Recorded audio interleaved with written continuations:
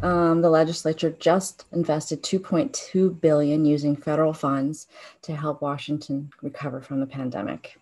The plan also allocates 240 million to continue small business grants that started in 2020. The vaccine is coming, but small businesses, which drive our economy, need our help now. That's why the legislature passed a bill that gives businesses a $920 million tax cut in 2021 and 2.6 billion in cuts from 2021 to 2025, and ensures that the lowest paid workers receive a larger share of their weekly wages and benefits.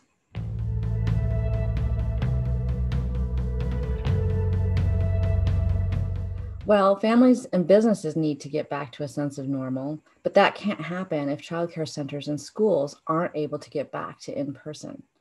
So we have to counter COVID-19 in our communities to make this happen.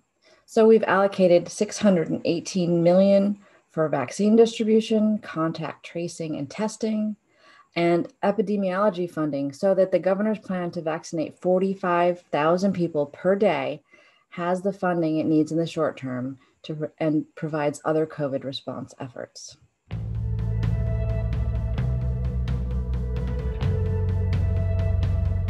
Well, the governor's eviction moratorium has been necessary, but we need to address the backlog in rents. This Democratic plan puts 362 million into rental assistance, foreclosure assistance, and for small landlords to stay on top of their mortgages. And it also allocates 49 million in food and emergency cash programs and requires food banks to serve anyone who needs help.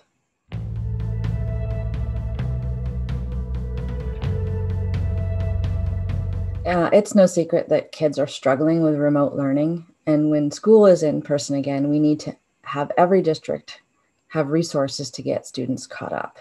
This proposal also allocates 668 million in our schools to address learning loss, keep teachers on the payroll, and get us ready to bring kids back to the classroom when it's safe to do so. I know as a parent myself that my daughter can't wait to get back to in-school learning. And it also allocates 50 million in grants for childcare providers, which is so essential to get workers back.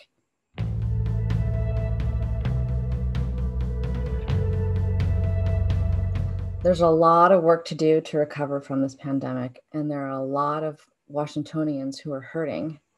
And that's why this Democratic plan also allocated 6 million for healthcare for underinsured and uninsured individuals, 5 million for college student assistance, and 66 million for long-term care and developmental disability programs.